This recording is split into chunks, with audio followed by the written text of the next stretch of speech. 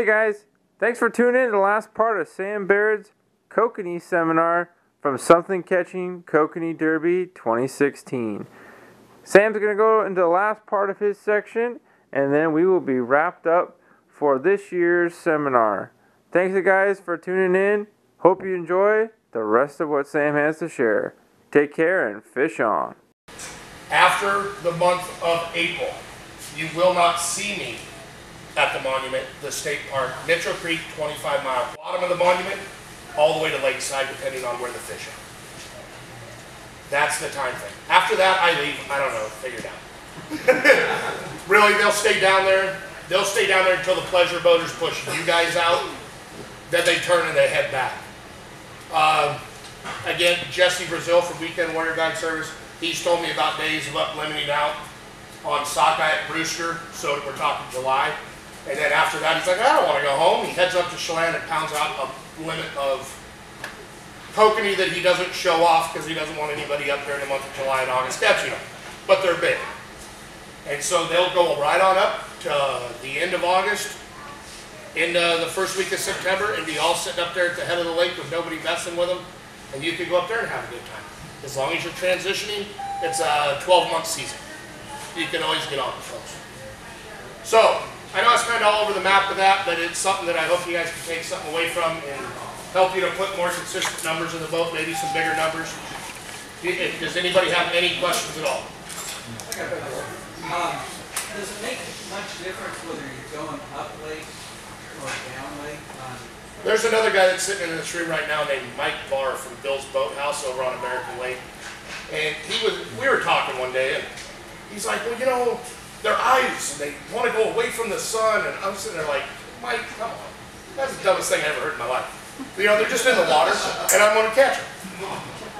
But then by him telling me that, I started to like watch it while I'm out on the water, because, you know, it's like somebody that tells you you got, you know, a mark on your face or something, and now you're sitting there thinking about it all the time. And I'm like, I started to realize that as the sun's moving, it matters on where my boat is and how I'm catching fish. First slide of the morning, so the conclusion I've came to from looking into that this year, first slide of the morning, troll up lake. If you turn and troll down lake, you're literally wasting your time. You might pick up a couple here and there, but for the consistent numbers and size, troll up lake first thing in the morning. Basically, you're always going to catch more fish with your back. Well, I troll like. You want the back of your boat at the sunlight. Troll away from the sun. Run away from it as much as you can. When the sun gets up to like high noon, it starts spinning circles. So I don't, you know, I've done good just kind of going any direction.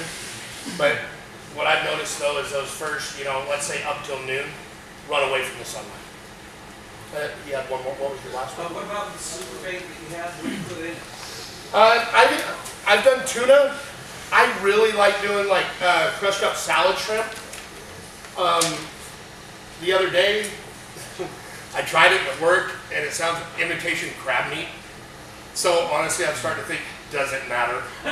Anything that smells fishy. You know, tuna is probably your cheapest option. I know guys who don't put anything in them and just use the sponge and then, you know, dip them in a scent. Or I like to put a little bit of meat in there. You know, a little bit of tuna starts coming out of there, a little bit of shrimp. You know, you might get a little bit of feeding action on them. So I do stuff them. I've mixed up tuna for the Derby. I'm going to run tuna during the Derby for it. So, and I'm actually going to switch over to garlic tuna for it, because they're getting a little aggressive now. So, yeah.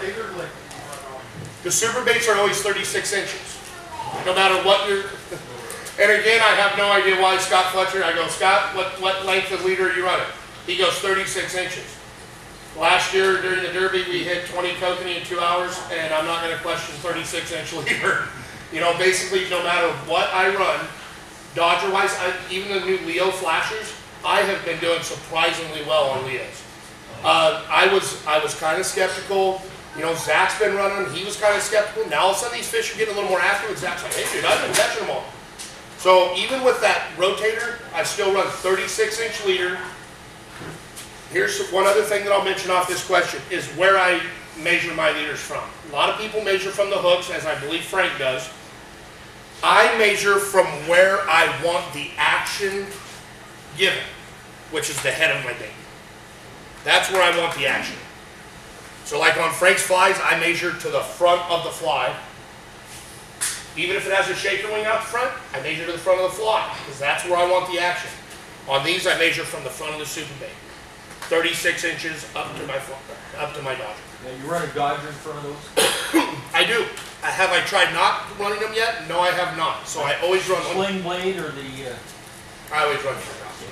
I don't like, and again, people will catch a billion fish on double D's or, you know what, Les Davises and all that, Seps. I don't like them because I believe it narrows your availability to speed up. They'll start to flip. So I always run the teardrops, I call them, and I like the small ones with the super baits. Again, I've only been running them for a couple years, and I've had a lot of success, so I haven't monkeyed with it. By all means, you might go out there, run them with a double D, and call me up and say, hey, you've got to switch. But I always run them with a Dodger, just because that's just another kokanee. You know, everybody's like, oh, it's the flash, and it's all that. It's a kokanee. This is a kokanee eating something that another kokanee wants to eat. That's all that is. You know, they'll see the flash and then they go, well, what do they think the flash is? They're not like, oh, a beaming flash of light delivering me corn. They're like, that's something eating what I want. So, I always run them. It's an attractant. How about the zigzag when you're trolling? Like trolling, curving? That right there is, like on Facebook, I get in arguments all the time. I don't wash my game. Don't worry about it. I think fish like stink. Tuna fish for kings, I'll run it 21 days before I change it out. It is refrigerated or iced. My corn, I'll run it over a week. I don't believe in like keeping everything crystal clean. Well, when you get to the zigzag pattern, you've got guys out there that go, oh, you got a zigzag. Well, you know what that is?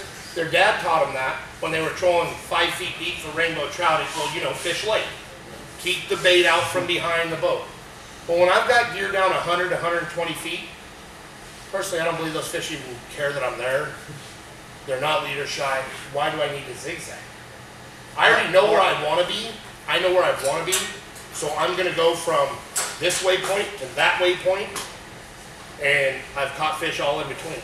So I go in straight lines. I really do. Now, if I want to turn or something, I'll make a big sweeping turn. Or sometimes that will trigger a bite of a non-aggressive fish. My thing is I'm out there looking for the aggressive fish, so I'm going there, you know.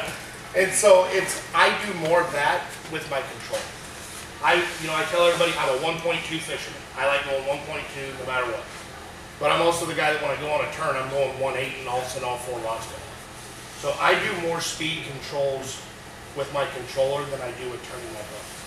Which isn't with all fisheries. Like Lake Wenatchee, I look like a drunk sailor out there dragging that thing. I mean, I'm doing curly cues and that seems to work. But for Chelan, big water, big area, I want to get from point A to point B.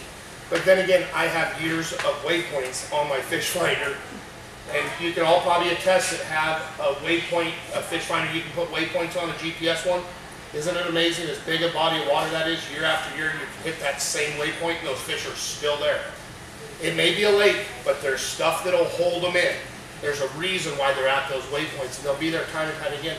So literally, I have a map from Lakeside to probably 25 Mile Creek that I probably wouldn't go 50 feet or 50 yards without hitting a waypoint. So I usually just follow my waypoints. Any other questions? Can I have your map? Huh? Can I have your map? Maybe on Monday. You know what, honestly, I have waypoints on there. You know what waypoints will tell you? It's all up here. I'm confident with hitting those waypoints. I'll tell you right now, you go down to that blue roof condos and you go from 180 to 200 feet deep and you start trolling towards Party Point, where the fish are. You can't miss them. Yeah. Have you heard anything on Lake Wenatchee that looks like it's going to go there? It does. It looks like it'll go. We won't know as much until June 1st. I talked to Travis this last week.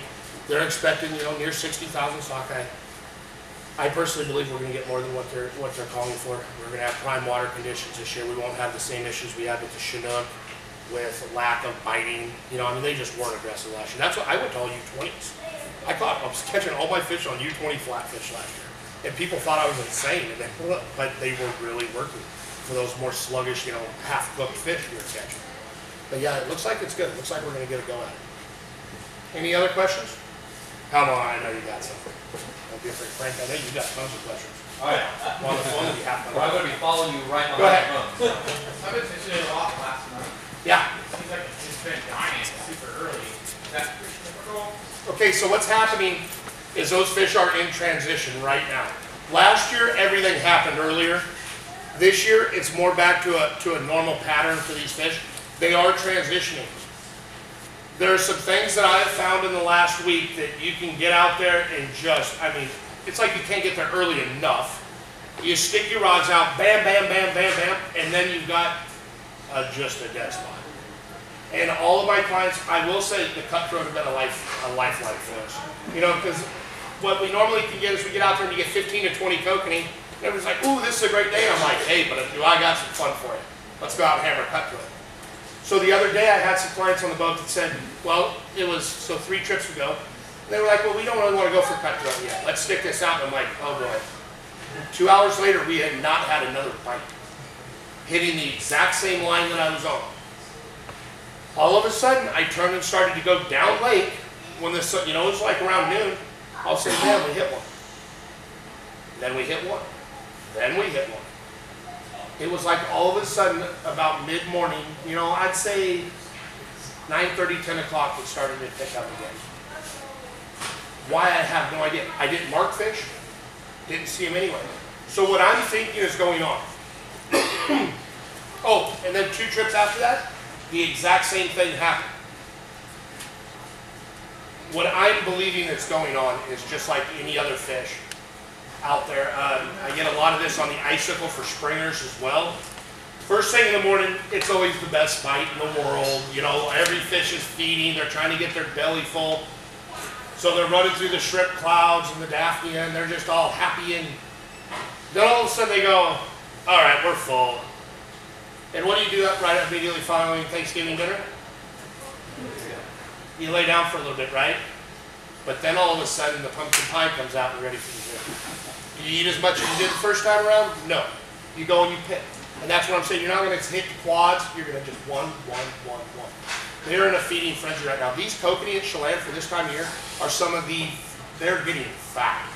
Not like last year. They kind of quit growing and stayed skinny. Then things are getting huge. So what I think they're doing is they're gorging themselves all night long, all morning. And then all of a sudden they're going, oh, we just got to rest. And then all of a sudden the bite starts to pick up a little bit after they've kind of wore that through. It's not exactly the most normal behavior I've ever seen, but I've talked about this many times on certain other blogs and online. Stick it out, the fish will start biting again. Another thing that I've done a lot, and it'll get this way in May, you'll see the pods early in the morning, great big pods of fish, clouds of them down in the lower basin. All of a sudden those clouds go from 40, 50, 60 to now they're at 70, 80, 90. Then they're in 100, 110, 120, and then all of a sudden those clouds have disappeared. A lot of guys will sit out there and they'll putt around at 120, 150 feet of water and go, I can't find them. I'm not catching them. Kokanee are a water-sensitive, or a temperature-sensitive fish. They like certain water temps. They follow down to 120 on the course of they're chasing the shrimp. When they're in those big lit-up balls, they're actually in a feeding frenzy. That's why you're hitting them. So you can say, I'm going to catch them when I go through that pond. All of a sudden, when they disperse like that, what they're doing is they're looking for comfortable water to lay in. So, what I always say, wherever you start in the morning, when you start to see those pods in the lower basin here in the next month or so, go down, disappear, bring all your rods back to your starting depth in the morning, and you'll be surprised at how many fish you catch. They just all of a sudden at noon, you're back up at 50 feet hitting kokanee. And it's, why'd they come back up? Because they're just resting now. They just want good, comfortable water to lay. So keep with it. They're in a transition right now. Once they start to really fill up in the monument, which honestly I think they're there now. I think the lower basin's holding fish. Just none of us have had the real guts to go down there and burn a morning chasing them. But I think they're down there. But when they're transitioning like this, you're always going to have a little bit of issue with it dying off. But just stick with it. It will turn back on. But it's funny, all 3 days, I'm watching all the boats piling off the water. Big Tim Hedges, that was here a little bit ago, I think he ate 3 people and left.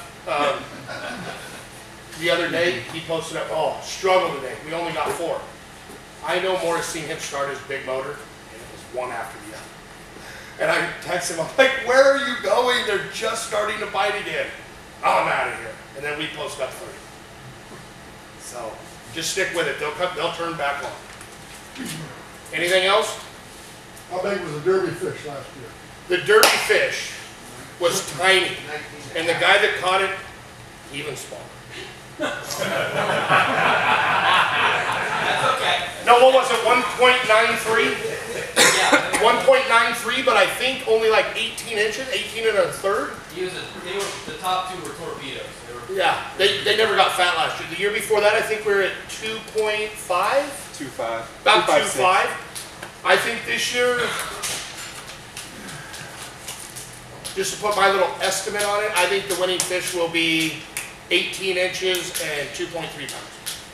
I really do. I think somebody's going to get it there. I really do. And it won't be Zach catching it. But yeah, so we're probably looking at around a 2-pound fish or winning again this year. The thing is, they are getting fat. They're packing it on right now. And you're not seeing that green, what do I want to call it? Excrement coming out of them. So the Daphnia hatch is not real hard and heavy yet. Their meat is still blood red, which tells you they're still just targeting shrimp. Once you start to see that green stuff come out of their pooper when you catch them, that means they're feeding hard on Daphnia, which means they're basically just swimming around with their mouths open. That's when they really start packing on the fat. I really think by the middle of May we'll be catching some close to 3-pound kokanee out of there, because they are just getting so beefed up on shrimp right now. You're catching a 12-inch fish that have like got shoulders on usually a 17-inch fish. Not quite American lake footballs, but pretty close. I think next year we're in for some monster fish. I really do. Yeah. What's your starting depth before you even see them? Starting depth on water, like where my boat is. No, like how deep are you starting at? 50 feet? I'm losing perception. I've been starting about 50, 60, 70.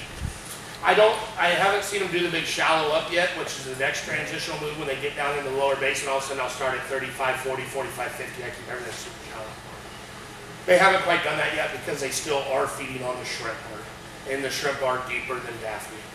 And so I've been starting, sort of shallow, 50, 60, 70, 80, or, I normally only run 4 rods and I'll just keep them 20 feet apart.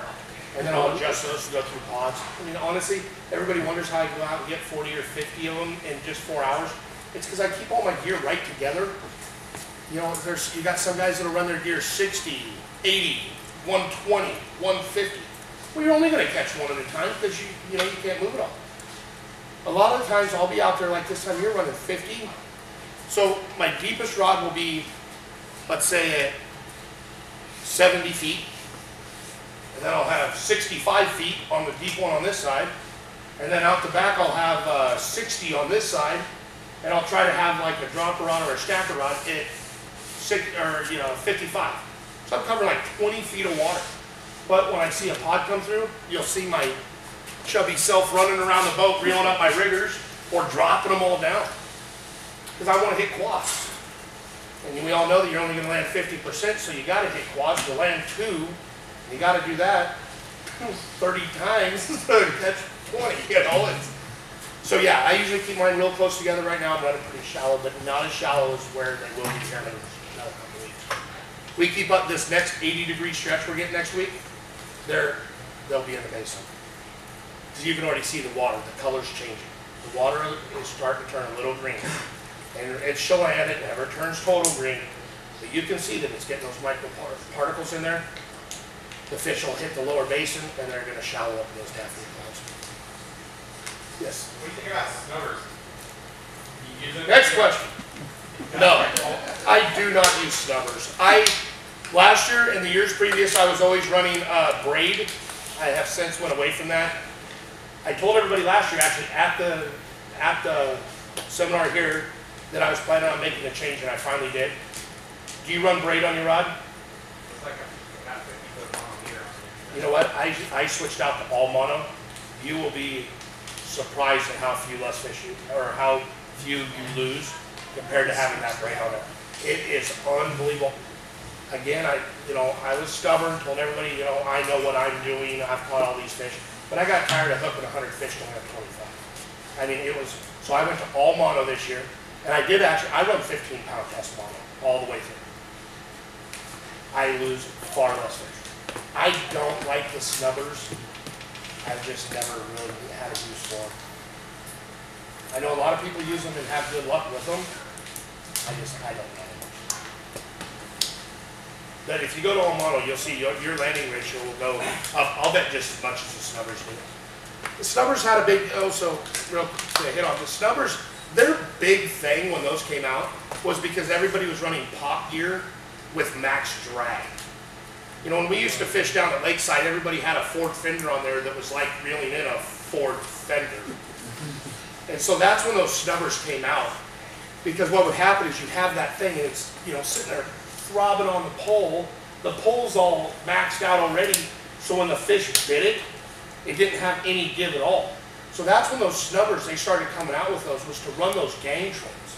So now that we're running a lot less drag on our Dodgers, I think the snubbers are a thing in the past. I don't think they're really needed at all. So, anything else? Keep in mind I haven't had dinner yet. And neither's he. We all good? Like I said, if you guys have any questions at all, feel free to look me up online, look me up on Facebook. I hold no secrets at all. I love the sport. It's great to make a living at it, but I'll answer any questions you have. Give me a call, preferably not too late. And again, if you have a chance, if you're computer savvy at all, have a kid, grandkid, anybody, have them get you on Facebook on Northwest Kokanee Addicts. And everything you need to know, there's tons of people on there willing to help. And if they don't, I'll ban them. So, I kind of go on a power trip. But, yeah. So, hey, you keep laughing, Zach. I'll ban you guys. So, anyway, thank you all for coming out. I really appreciate it. And have a good derby. Thanks again for tuning in today, guys. What a great seminar put on here by Something Catchy. Thanks again, Sam and Frank, for all the information you shared. Good luck in the Derby, guys. It's going to be a great fun one this year. And good fishing. Take care, guys, and fish on.